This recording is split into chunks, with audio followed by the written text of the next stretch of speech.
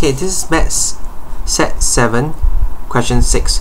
Pauline has a box of marbles. 2/5 of the blue marbles is equals to 1/3 of the red marbles. So 2/5 of blue is the same as 1/3 of red. Okay.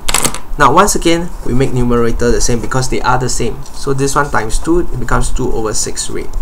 So in actual fact, blue to red, the ratio is 5:6 because we take the denominator now.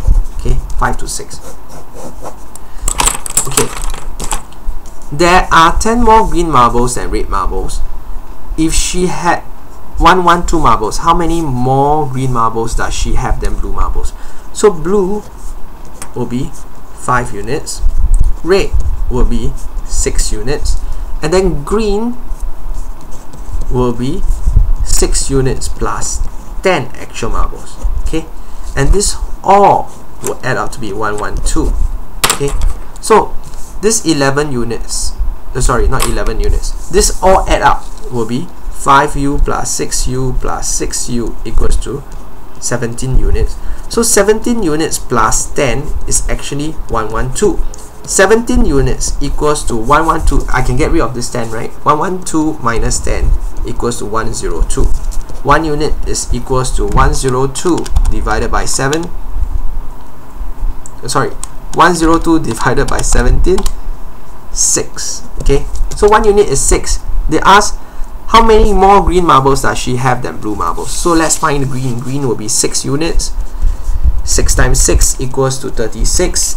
36 plus 10 equals to 46. So this is actually green.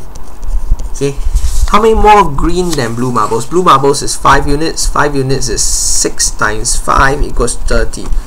So I take 46 minus 30 equals to 16. She has 16 more marbles. Okay. Last question. Now this is quite a simple question. Mr. Lim drove 1/8 of his journey at a speed of 60 km per hour. 5/7 of the remaining journey at 75 km per hour and complete the rest of the 60 km of the remaining 60 km in half an hour. So I have 1/8 here.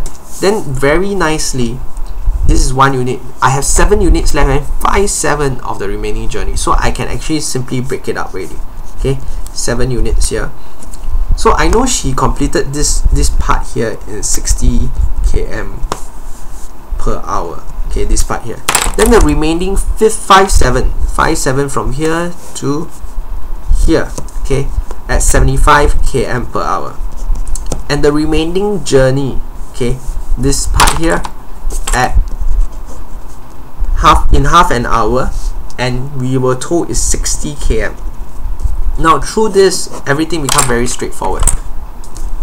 Okay, I can find the distance. Okay, 2 units, because there's 2 units here, is 60 km. So 1 unit is 30 km. So from here I know this 30 km. This part here is 5 units. 5 units is 30 km times 5 equals to 150 km. So this whole portion is 150 km. Okay, now next we have to find the time. Okay, this portion, the first portion, 30 km divided by 60 km per hour equals to half an hour. So he took half an hour here.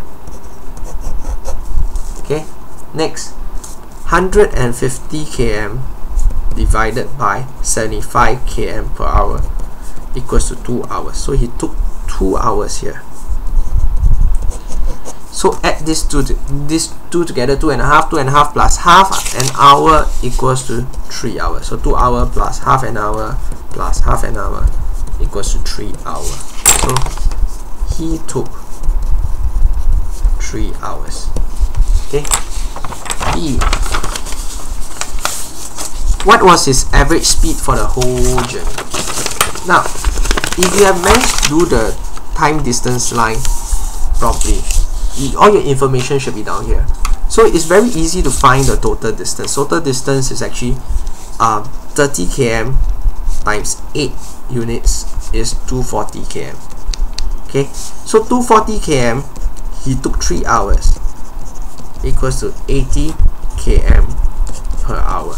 Okay, so his average speed is 80 kilometers per hour.